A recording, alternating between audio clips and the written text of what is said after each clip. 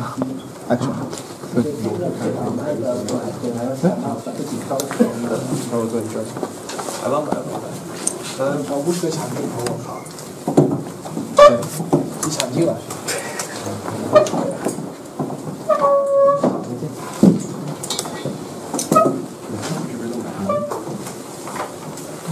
突然翻风了很多呀，还有都接回去了。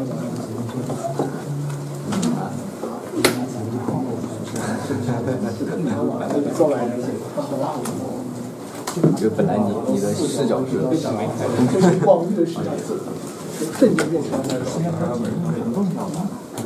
限制的时间不长，说半天吧，没事的。反正你都这么想，那就是收获你白花钱，太爽了。这我们现在可以看进去不会。I said Maser is really not interested in category theory. He constantly uses categories and functors in very sophisticated ways, in ways that produced modern category theory. Maser spent, I think, 2 years in Paris working with Scrutiny. And he likes to quote another number theorist at this conference on Fermat's last theorem. Hendrik Lenstra, in his lecture to the conference, recounted that 20 years ago, he was firm in his conviction that he did want to solve Diophantine equations, and he did not want to represent functors. And now he's amused to discover himself representing functors in order to solve Diophantine equations. Representing functors, it's an abstract idea that on the face of it has nothing to do with Diophantine equations, but as an abstract idea it has many instances, and solutions to Diophantine equations can be presented as an instance. And this is in fact a good way to organize a subject sometimes, and it is the way the subject was organized in the proof of Fermat's last theorem. So Maser quotes this at conference because he's not kidding that 20 years ago he was firmly convinced, that Lenstra was convinced, he did not want to represent functors. Of course, mathematicians are trying to get answers to their problems. They're not trying to learn new tools. Any new tool looks like it might be a distraction, and it could be a distraction. You could waste your entire career looking at new methods and never get anything done. Lenstra did not want to learn these new methods until he saw that they were the way to get certain things done that he wanted to do. That's what category theory does. And I do wish that philosophers of mathematics would more routinely take an interest in how things are actually being done in modern math. And in particular, here's something that I think goes beyond philosophy of mathematics. I think philosophers of mathematics need to understand that mathematicians are doing a generally very good job of these things. These things work because they work well. They really are good tools. And if we want to do things in, say, analytic metaphysics, if we want to come up with new kinds of structures of space, we want to do the metaphysics of space, we say, I'm not sure it should be a set of points, well, what could it be besides a set of points? Or we've got some tools that are working geometrically with things that aren't sets of points. Maybe a given mathematical tool will not solve a given philosophical problem. Of course that could be the case. Or again, maybe it will, and if that one doesn't, maybe some other one will. But I think philosophers of mathematics need to understand that modern mathematics is being done very, very well. Lenstra did not rush into this new stuff just because it was new. He resisted going into it. Got into it, but he found out it worked. And we need to know that mathematicians are doing that. Category theory grew from traditional working structural mathematics. It was not invented for philosophical reasons. I think Frege's logic was invented for largely philosophical reasons. And people argue Dedekind's motives in, say, defining, in creating the Dedekind-Peano axioms, in defining real numbers as Dedekind cups. People argue, was that philosophically motivated? Did he need it in his mathematics? Actually, we know he didn't need it in his mathematics. But the methods are like methods he did use in his mathematics. So it's not clear. But Hilbert's interest in logic was primarily philosophical. He didn't use it in his own mathematics. He didn't expect people to use it in their mathematics. It was a philosophical interest. I teach in a philosophy department. I'm not against philosophical interests, but I do want to be clear what are the reasons for things. Category theory was not created out of philosophical interest. It was created to solve problems by people who didn't think it had any philosophical relevance. By people like Saunders MacLean. I forgot to mention when I put him up. Saunders MacLean lived with Hermann Weyl for a year in Göttingen, Germany in 1932.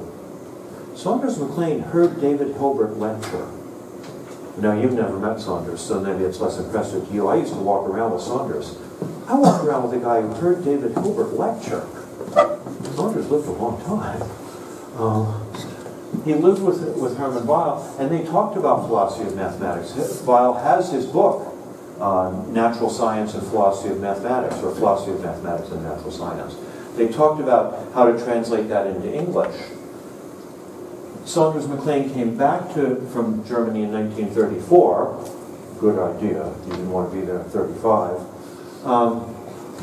And became a founding member of the Association for Symbolic Logic. The first year, he was one of the first members of the Association for Symbolic Logic. He was interested in logic, which not all working mathematicians are, but he absolutely was. He's always been interested in philosophy. He had, I think, very interesting thoughts about philosophy, but he did not invent category theory for those reasons. He didn't think this had anything to do with his philosophical or logical interests when he invented it. And, in fact, in 1965, when he went to visit Columbia, and his friend Eilenberg, co-inventor of category theory, has his graduate student, Bill LaVere. Eilenberg takes Saunders MacLean to the side and says, Saunders, you got to talk to this grad student.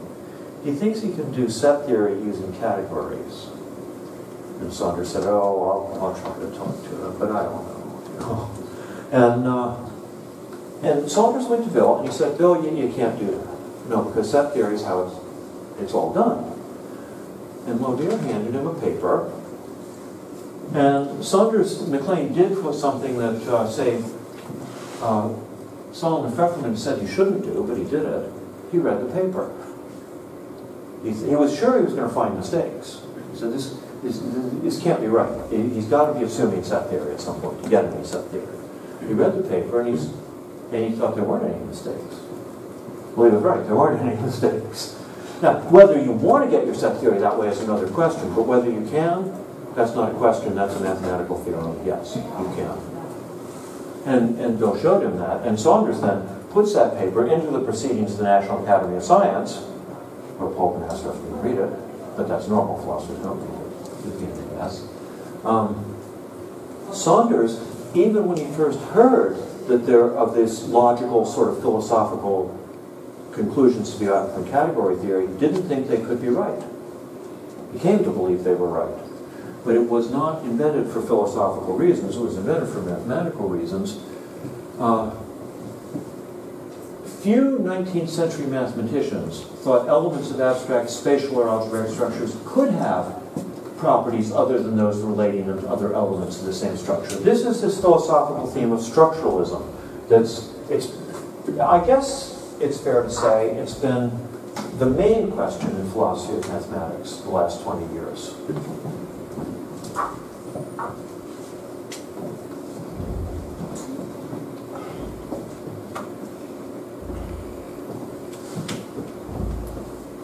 It is not related to French philosophical ideas of structuralism or post-structuralism. There's a brief connection because when when Claude Lévi-Strauss, one of the founding structuralist philosophers, wanted a structural theory of kinship, he went to André Weil, the mathematician, and asked, can you give us a mathematical theory of structures? And Weil wrote something about this that then went on and had an influence in category theory. But structuralism in philosophy of math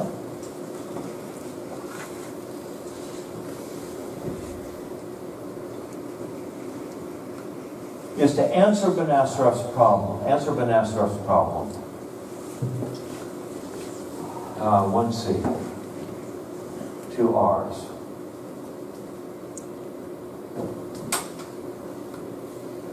Okay. Is it a problem or a question? That's where Chinese says it's a wenti. Either way you look at it. How can we describe structures where the elements have no properties other than their relations in that structure? How can we describe the natural number structure, 0, 1, 2, 3, and so on, in such a way that these things have no properties other than their place in the structure? 0, we don't want it to be the empty set. We don't want to be, actually that's the only set anybody's ever taken for 0. It's kind of an obvious one for 0. But you could take anything, but they don't want to take anything. They don't want 2 to be the empty set. 2 should not be the singleton of the empty set. It should not be the set with 2 elements.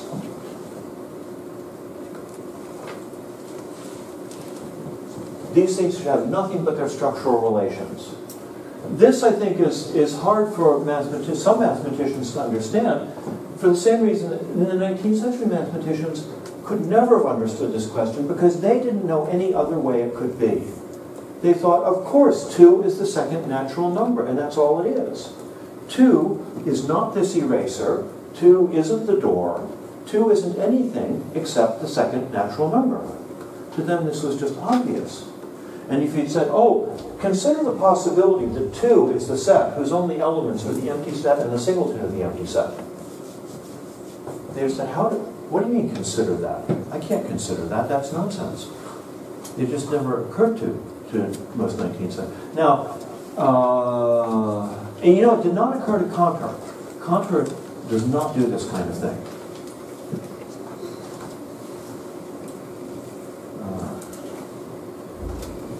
Zermelo does this kind of thing. And Zermelo specifically complains that Cantor doesn't do these things. Cantor says there's a set of all natural numbers. Cantor certainly has a set of natural numbers. And he says every element of this set has as many predecessors as what it is. 3 has 3 predecessors, and 5 has 5 predecessors. But he never identifies these things as sets. Cantor never tells you what. Cantor says there are as many ordered pairs of natural numbers as there are pairs of natural numbers. For every 2 natural numbers, there's an ordered pair of them. He never tells you what set this is. He doesn't do that. Even the power set of a set, Cantor says, for any set S, there is a set which I'll call its power set that has as many elements as there are subsets of S. He doesn't say all the subsets of S. Cantor doesn't go around identifying the elements of sets. This bothered Zermelo very, very much.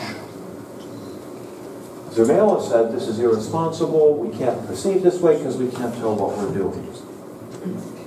And I think it's fair to say that Cantor didn't have any very good explanation of what he was doing. And Zermelo did have a very good explanation of what he was doing when he created Zermelo-Frenkel set theory. But Zermelo edited Cantor's collected works, and he's got several paragraphs in there complaining that Cantor messed this up, that he should have done what Frege does. Frege says, oh my goodness, Frege tells you what the number 2 is. Unfortunately, it's neither of those. Frege says the number 2 is the set of all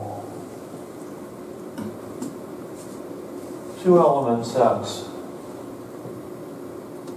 of, well, I forget his exact words, of 0-level entities. Frege's concepts come leveled. There's infinitely many zero-level entities. These might be physical objects, or they might be ideas, they might be anything like that. The number 2 is a set of sets of 0-level entities. Which set is it? It's the set that contains a given set just in case it has an element A and an element B which aren't equal to each other, and which are the only two elements.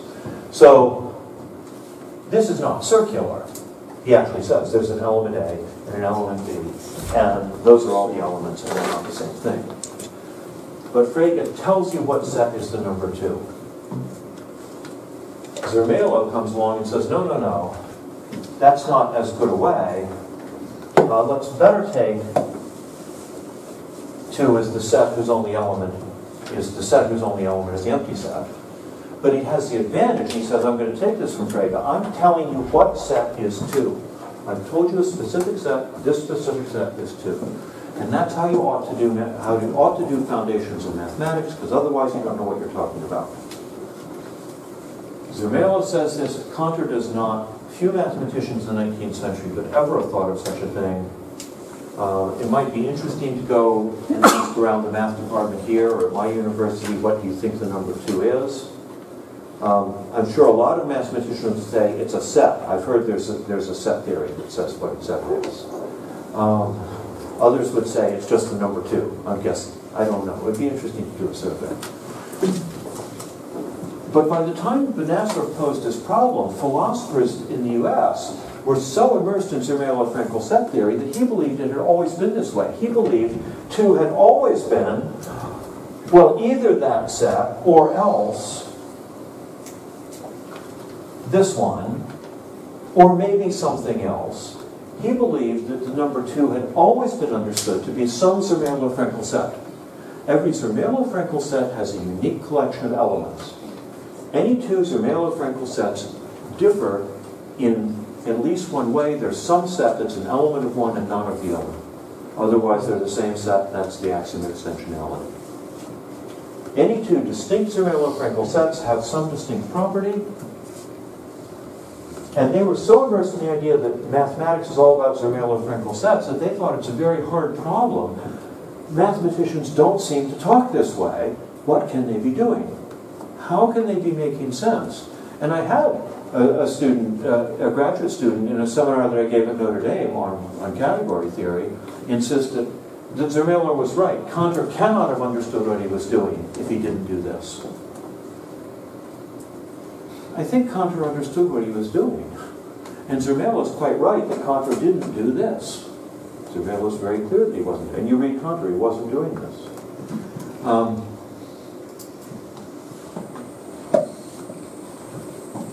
So it's not just about natural numbers.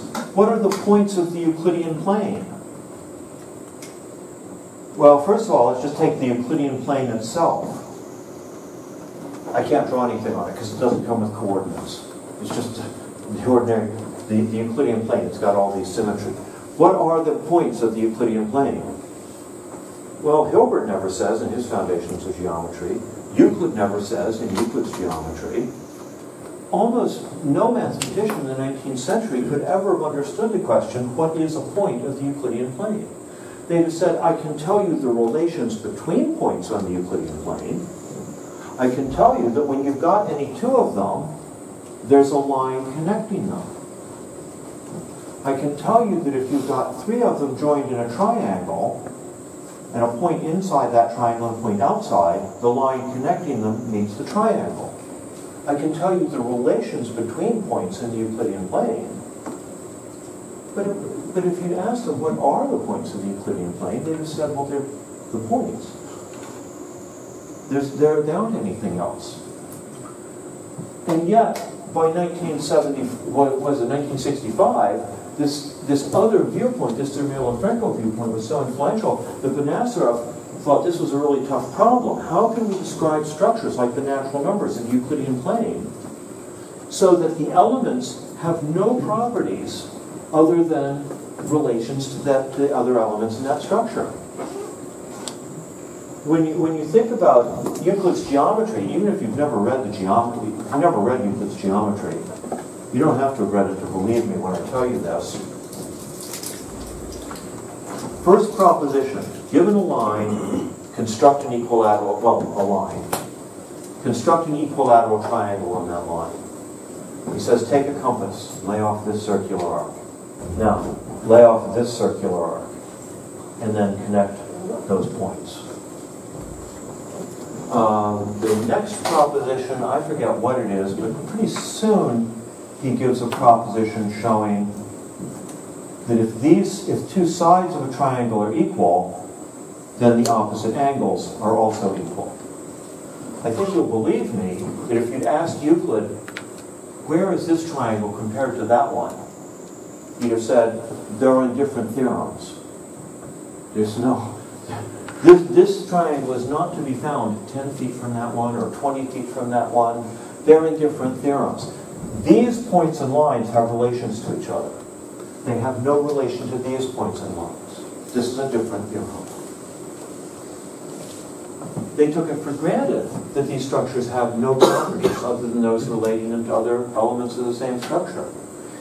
But like I say, philosophers of mathematics in the U.S. were so ingrained in Zermelo-Fraenkel by 1965 that the NASA thinks this is a challenge. How can we do this?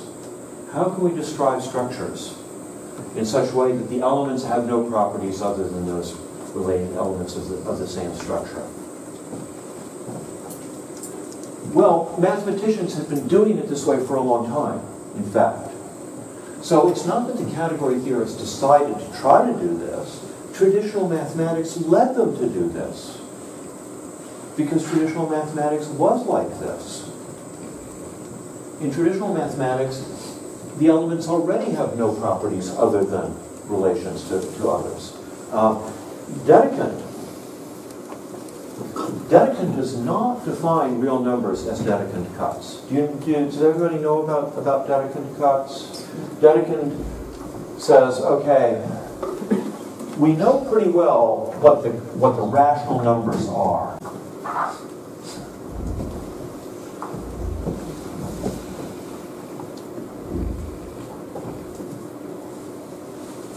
And we know what is the rational number line. Well, you can see I'm never going to finish drawing the rational number line. I'm going back and filling it in denser and denser because it's the rationals. Dedekind says we know pretty well what these are, but what is the real line? What is the continuum? He says a lot of people think this is continuous because between any two rationals there's another one. But he says, no, this is not continuous. And you can see it's not continuous because for x greater than 0 and x squared greater than 2, there's a lot of reals that have that property. We'll put 0 here. And for x less than 0 or x squared less than 2, there's a lot of them. But there's nothing in between. There's a gap. Because the square root of 2, what would be in between is the square root of 2, and it's not a rational number. That's known for a long time. Plato talks about that.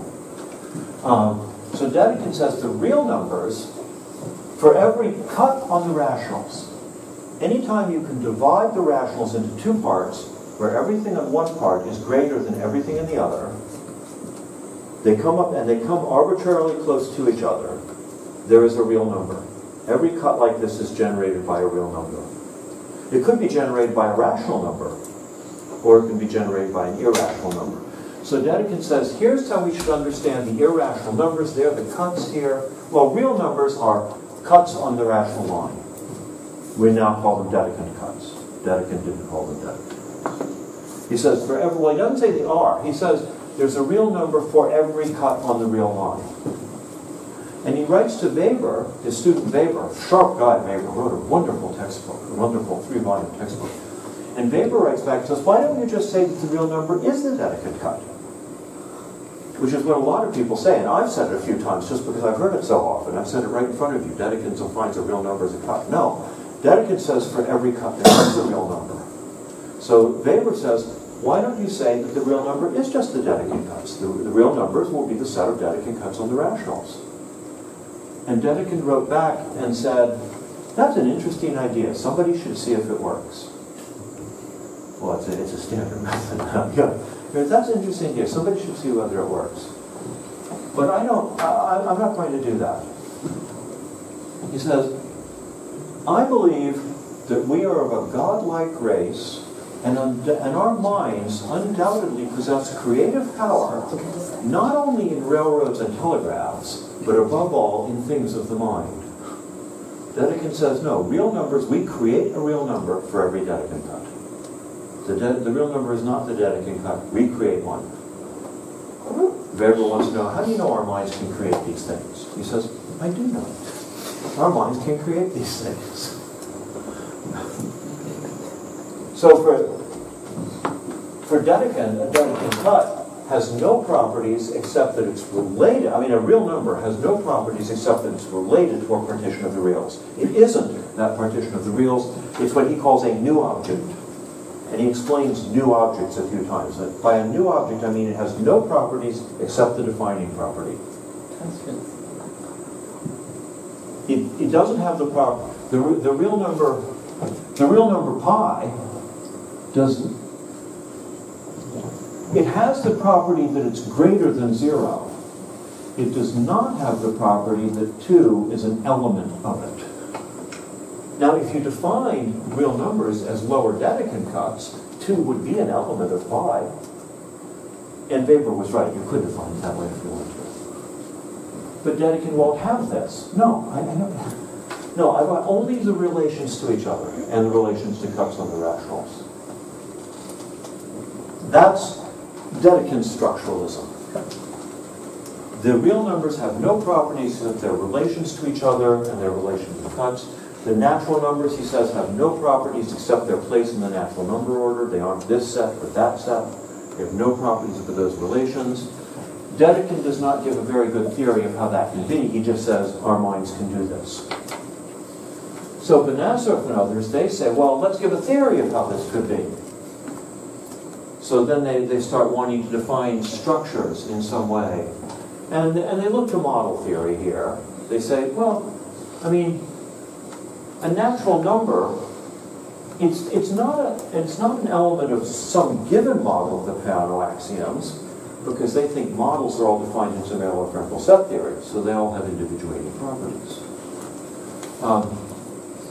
But it's somehow it's the equivalence class of all the positions in all the models. So that then doesn't have any special properties. We take all the models together and we take the equivalence class of all those.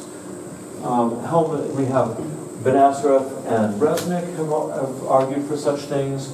Jeff Hellman, Stuart Shapiro have written books promoting these kind of these structuralist theories. Some theory where structures will somehow have these properties.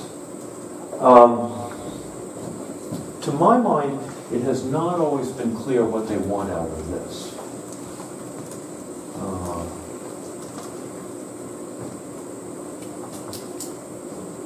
Yeah.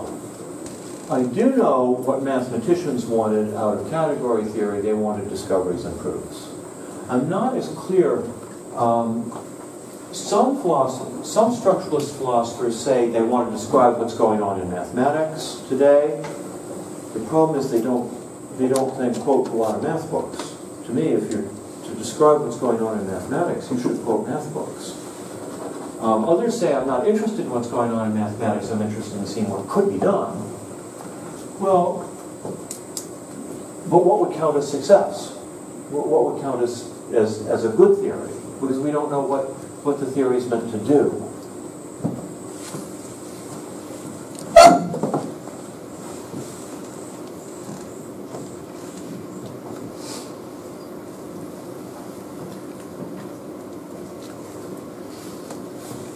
Now, I want to stress that Riemann got deep results in geometry and complex analysis by describing spatial relations between many spaces. Riemann, most famously, his Riemann surfaces.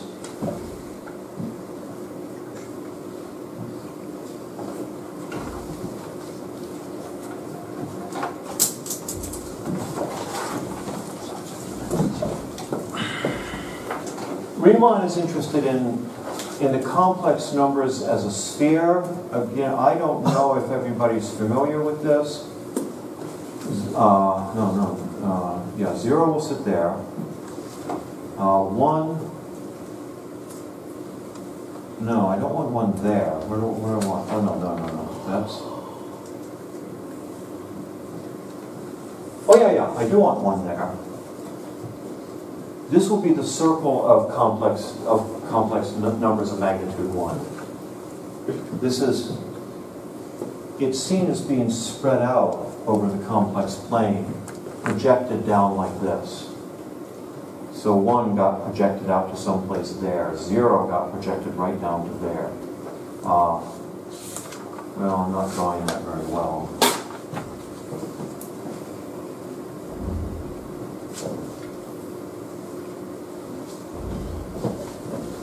Well, anyway, I'll put that. What is the squaring function? The squaring function takes a sphere and wraps it twice around this one.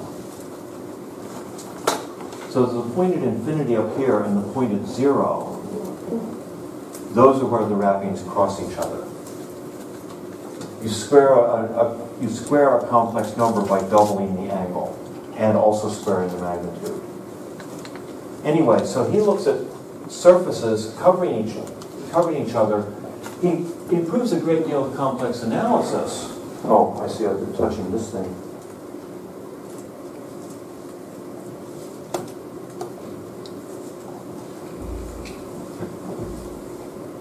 Riemann has no theory of the continuum. Riemann has no theory of what is a real number, let alone what is a complex number.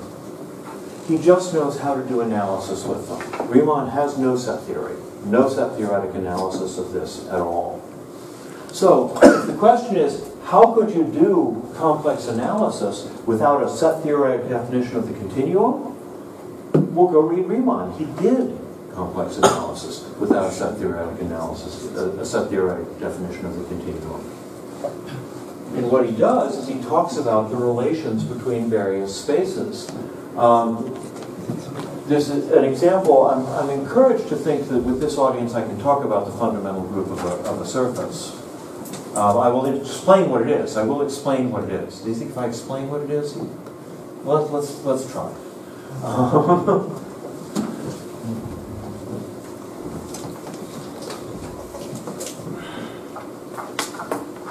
Out of all this complex analysis, Riemann comes up with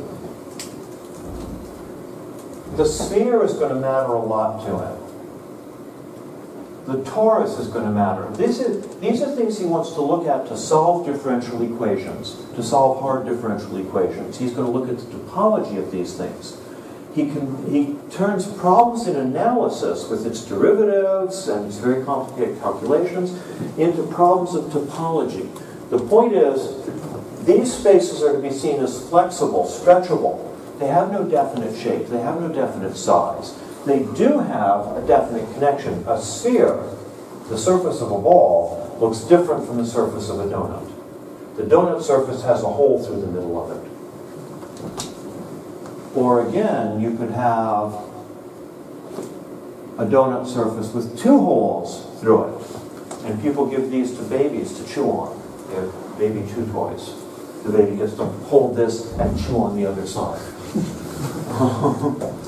And Riemann's interested in these things, and he wants to understand how do you describe these shapes in a way that doesn't depend on their actual size, it doesn't depend on actual dimensions, because these things can be stretched and bent. Well, here's a comparison. Take any loop on this. Actually, do we have another color of marker? It kind of helps if I've got 2 colors of marker. We have 3 colors. Okay. Yeah, I won't need a 3rd. So the black outline, that's the shape of the object. Consider any loop drawn on this. And maybe it's a very complicated loop drawn on the sphere surface. No matter how complicated it is, we can shrink it down a little bit. We can shrink it down to a smaller loop. And in fact, we can shrink it down to a point. Any loop you draw on this, you can shrink down to a point. A lot of loops you could draw on this. You can also shrink down. And finally to a point. But there are loops you can draw here that you cannot shrink down to a point. let that loop go around the surface. That one you can't shrink down to a point. Everyone here can be, that one can't be. That's a topological difference. It doesn't depend on stretching or bending or anything. Oh, here's a good time to use the other color. Here is another loop that you can't shrink down to a point. Now, there are lots of loops you can't shrink down to a point. But let's consider two loops the same if one of them can be sort of shrunk down onto the other. If I can move the one and the other and get them to coincide. So,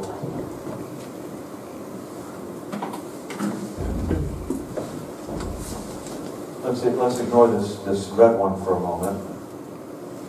Get rid of that. There's this loop, and then there's that loop. Well, I can take this one and I can swing it over and I can straighten it out and match it onto that one. Let's say two loops are equivalent if they can be stretched onto each other. Over here, all loops are equivalent to a point. Over here, not all loops are equivalent to a point. Lots of loops are equivalent to each other. Every loop over here, it turns out,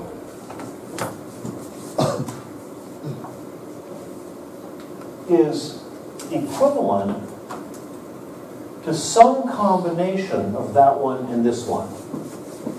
Maybe I go around this one once, then around this one that way, then around that one the other way. Any loop you draw can be shrunk down to some combination of these two loops, maybe in opposite directions. Over here, oh, I don't have this slide on this one. Over here, we've got that loop, but also that loop. See, I've come around this way, I've come around that way. And then I've also got that loop and that one. Over here, every loop is some combination of these four. The thing is that given two loops that start and end at the same point, however complicated they are, I've got this loop that starts and ends here, and then I've got this other loop that starts and ends at the same point.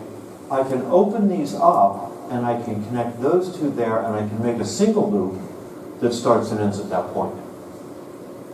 You see how I can take any two loops. If I got one loop from that point and another loop, I can put two ends of them together and make it a single loop that still starts at that point. This is what we call a group. Well, this is the group of loops, if you want to put it that way, of equivalence classes of loops. So, given any topological space, I can talk, and this group is called the fundamental group of the space. Pi for fundamental group of whatever space you're talking about. With every topological space, I associate a fundamental group. Riemann knew a lot about this. Riemann knew that two Riemann surfaces are topologically isomorphic if and only if they have the same fundamental group. There's a lot of Riemann surfaces, and they don't look much like each other. But any two that, when you look at their loop space, including this homology, homotopy, where things count as equivalent if you can bend them into each other, if they have the same group, they're topologically isomorphic. Not analytically isomorphic. There's some topological map that takes the one of them and covers it over the other one so that they exactly cover each other, but that map in general won't have a complex derivative. It will not be an analytic map. So now it becomes very important. Take all the Riemann surfaces with a given fundamental group and separate them into the ones that are complex analytic, isomorphic. Because any one group, they're all topologically isomorphic, they're not analytically isomorphic.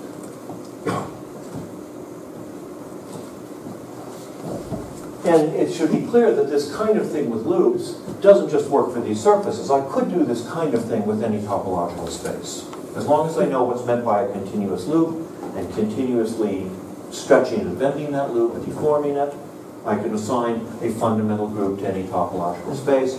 Now the truth is that for some bizarre topological spaces, the fundamental group is bizarre too, for a lot of them.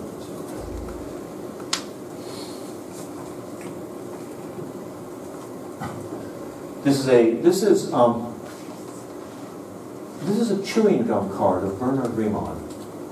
This chewing gum company they mostly put cards of baseball players in the gum. You've seen gum with baseball players in it. Well, they put one with a mathematician, Bernard Riemann, for ideas, for minds that made the future. He describes the torus without ever saying what its points are, just by continuous maps to it from the circle.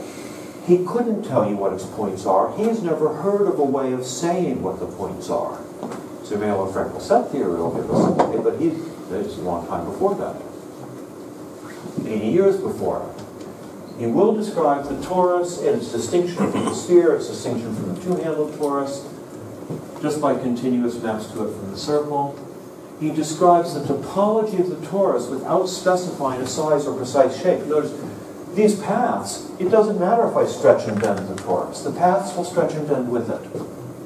They really don't care what size the torus is or exactly how I've shaped it. They only care how many holes there are in it. He assigns a fundamental group to the torus in a way that obviously assigns an analogous fundamental group to any topological space. We will be coming back to this. We will come back to this after defining categories, functors, and natural transformations. Again, I guess I hate to say the same thing over and over again, but my friends who think, well, you can only do this kind of thing with Zermelo-Frankel set theory. Riemann died 50 years before Zermelo-Frankel set theory was invented. It's not true that you can only do this with Zermelo-Frankel set theory. Now, it could still be true that you can only do it with precise rigor in ZFC. This doesn't, maybe Riemann did not, in fact, have precise rigor by modern standards. And that's an important thing to understand about the progress of mathematics. Riemann was right. He gave beautiful theorems, deep, penetrating theorems that still inspire research today. But his proofs were incomprehensible to everyone but his own students. Only people who had worked with him could read these proofs. You get great mathematicians like Karl Weierstrass in Berlin. If you know any history of math, you've heard of Karl Weierstrass. Very important for setting up a rigorous modern analysis. Weierstrass once said, when Riemann announces a theorem, I assume it's correct and I try to find a proof of it. He's not going to be able to read Riemann's proof of it. But he figures it'll be right. So maybe it could still, as far as this goes, it could still be true that to get rigorous mathematics, you need something close to ZFC. Nobody thinks you need exactly ZFC, but you might need something close to it. What we found through Bill Walvier's efforts, no, you don't. Well, it depends how close you want, but category theory can, in fact, give rigorous proofs. Riemann doesn't prove that you could give rigorous proofs without ZFC, because he didn't give rigorous proofs. But he proves you can be right without ZFC, because he was.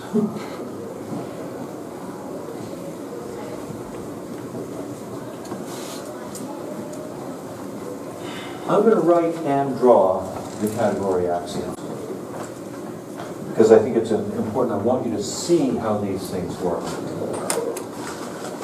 A category has objects ABC and arrows FGH. So far I haven't told you what they are at all. Euclid starts out as saying a point is that which has no parts. Nobody has ever found that an important observation. An arrow goes from an object A to an arrow B. We say it has domain A and codomain B, and we draw it this way. Okay, arrows are transformations between objects, and all I mean by that at this point is that an arrow starts at an object and ends at the object. And what do I mean by starts and ends? Nothing at all. It's just terminology.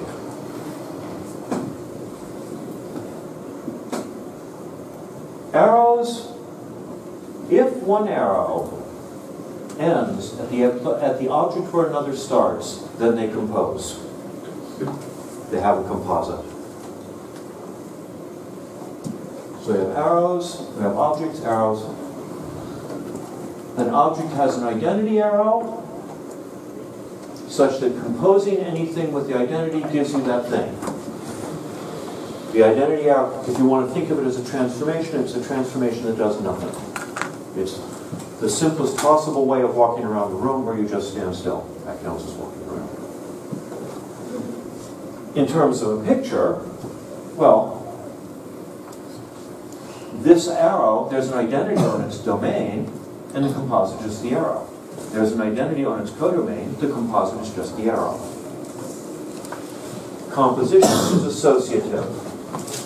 If A ends if F ends where G starts, and G ends where H starts, then the composite doesn't matter how you parenthesize it. It's associative.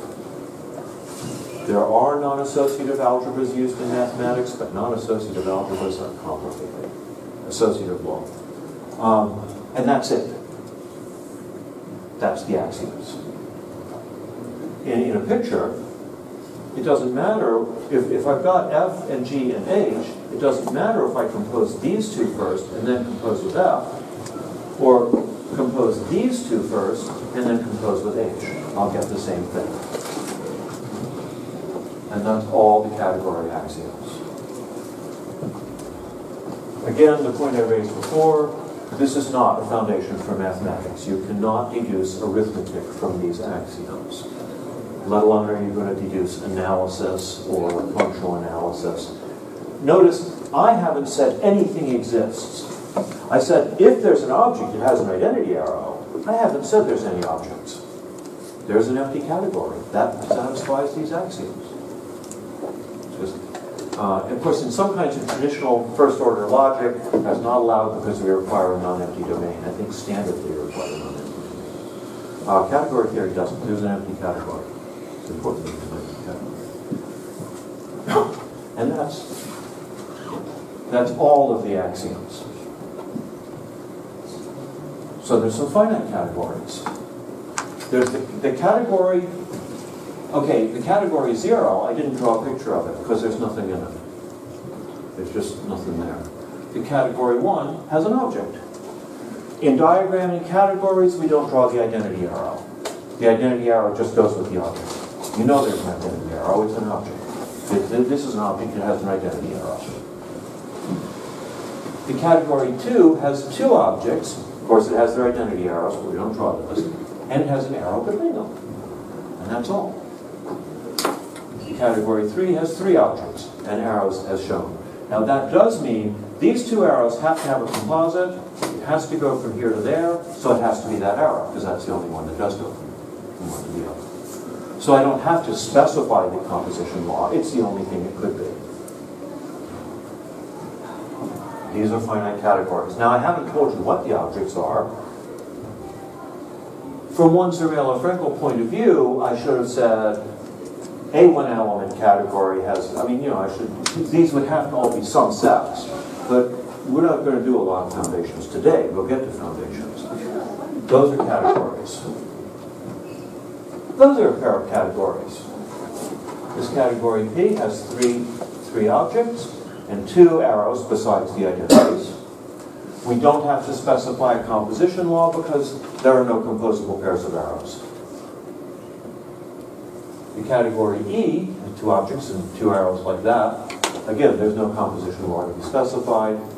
Now, this arrow is composes with the identity there, but I don't have to tell you that because you know composition with an identity doesn't change anything.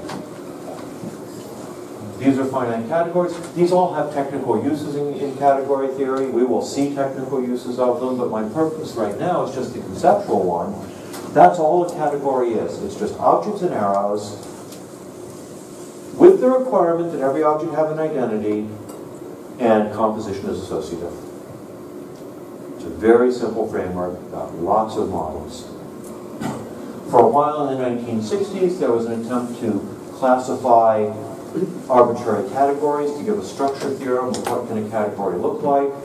The way we try to describe finite groups, by finding the finite simple groups or the finite semi-simple groups, categories that failed completely. Categories, they have no, the structure theory is just too complicated, which is a reflection of the axioms being so very simple. There's no symmetries here. There's no restrictions on what can happen. The only restriction is that when two arrows meet, they have a composite, and the composition is associated.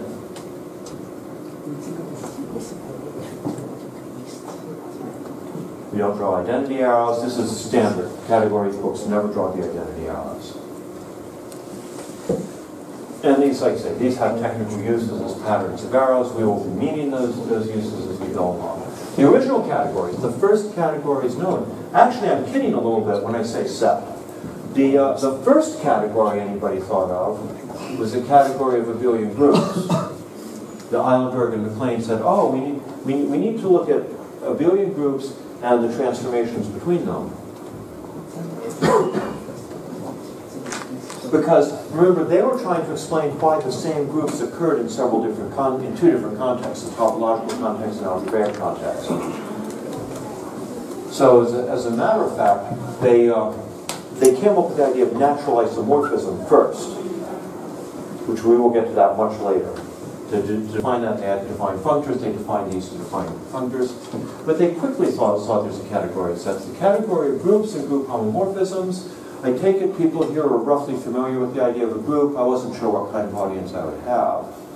And nobody's going to say, no, I'm not familiar with the idea of a group. Well, a group, it's got elements and a binary law for connecting them. We had this group of loops. The elements were not actually the loops, but the equivalent classes of loops. And any two loops, we had a way of combining them into a single loop. And it turned out if these two were equivalent to those two, then the combinations are also equivalent.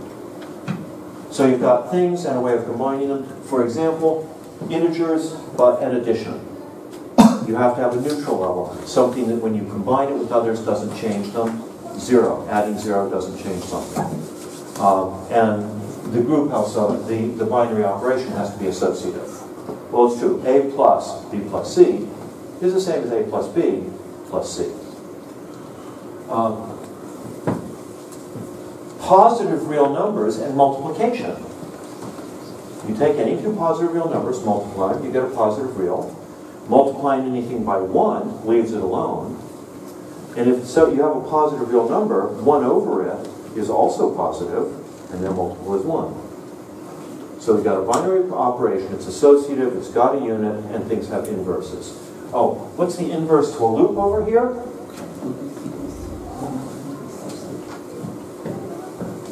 If I'm in some space and I follow a loop like that, what's the inverse? Well, it's just turn the loop around. The way we combine them is we do this. So the combination of the loop and its opposite looks like this, and I can shrink it. I can shrink it down. I can shrink it down to a point. So every loop has an inverse loop. So that's a group. There's a binary operation in loops. There's a neutral loop, which just stays right here. Combine that with any other loop, you get that other loop. And every loop has an inverse loop, and the combination is associated. When you walk along 3 paths, it doesn't matter whether you thought you first walked along the first 2 and then the third, or whether you first walked along the first and then the last 2.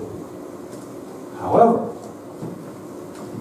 but taking one loop and then combining it with another loop, we got loop A and loop B. It is possible that doing A and then B is different from doing B and then A. It matters. Walking along the first path and then a second may not be the same as first walking along the second and then the first. It may matter which order you do them. It doesn't matter how you think they're grouped if it's the same order, but changing the order could matter. Now, in addition of natural numbers, A plus B is always equal to B plus A. We call this a commutative group. When the binary operation is not changed by the order, we call it a commutative group. Commutative groups are lots easier than non-commutative groups. But this doesn't happen for all groups. You may have a group where A then B is different from B then A. So there's a category of all groups and group homomorphisms, and we're using that when we assign groups to all topological spaces. There's the category of topological spaces and continuous functions. Perhaps some of you will have seen the definition of topological space, others won't. A topological space, what does it look like? It just looks like something. I will often say,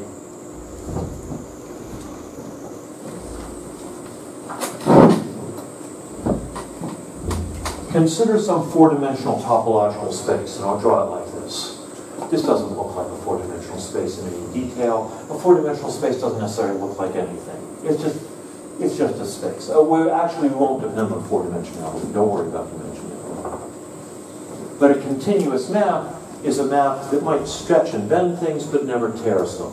That's a good way to put it, and it's, yeah. So I can take the sphere,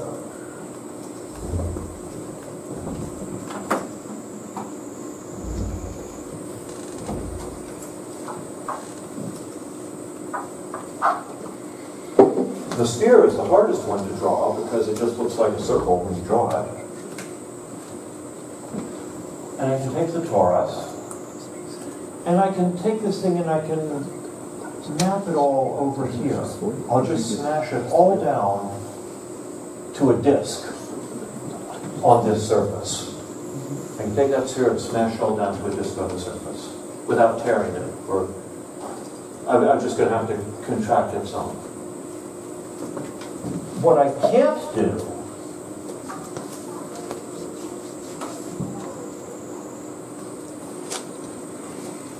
if I've got this torus here and a sphere here, what I can't do is map all the points of the sphere to the outside of this torus. I can't do that without tearing, because how am I going to get the sphere across that hole? I would have to tear the sphere to get it across that hole. There is no continuous map of the sphere onto the torus that wraps, say, the equator of the sphere around the outside of the torus. You can't do that continuously. You'd have to tear it at the hole. So topology is about what you can do continuously without tearing things anywhere. Whereas, on the other hand,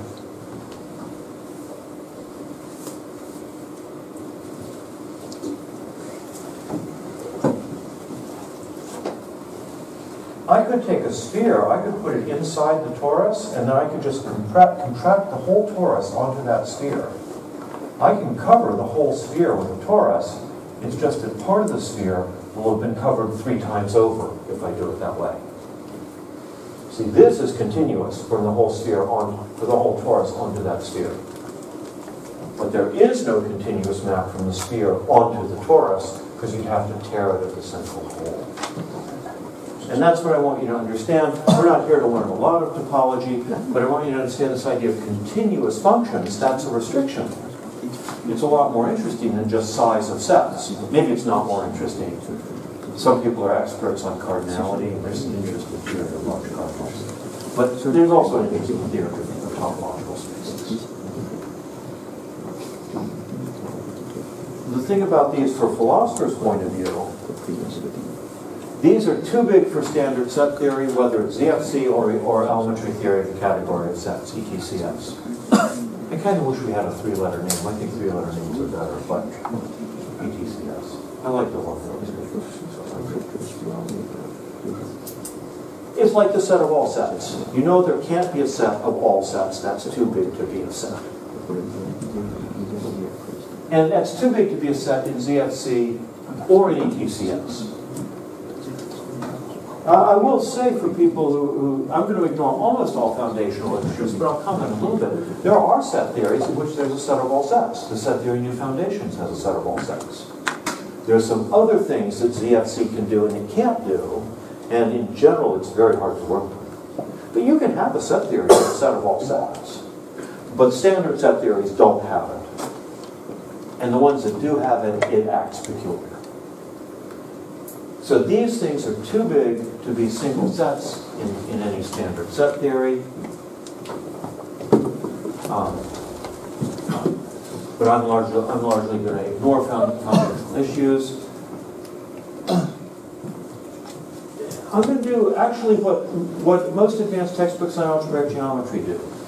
Advanced textbooks on algebraic geometry routinely talk about things like the category of all groups, the category of topological spaces. Actually, they talk about somewhat more arcane things, but they're just as big as these. And there'll be a little note in the preface saying, I understand this is a problem and I'm not going to worry about it. And that's what we'll do for today also.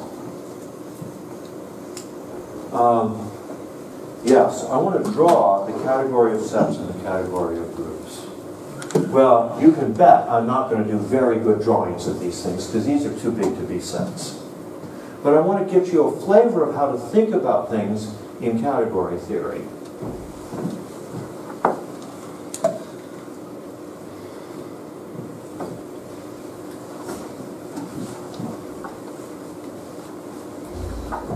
Oh, actually, should we break before I draw them, or after I draw them? Yes. Yeah? Okay, we'll break them, and then we'll draw them. And that way you've got to come back, because nobody has ever drawn these categories before. I've never drawn these before.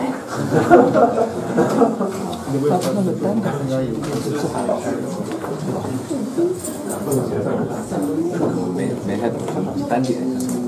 就是它呢给几个有限的这个它这个第一个图形对可以它如果是单手这样设置个必须的话，它其实是一个自然点对。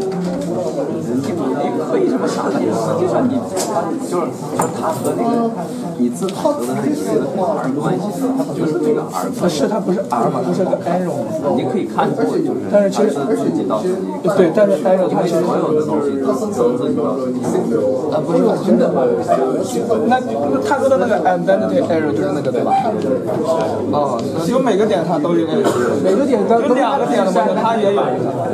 OK， 这个看起来，我现在在写，就是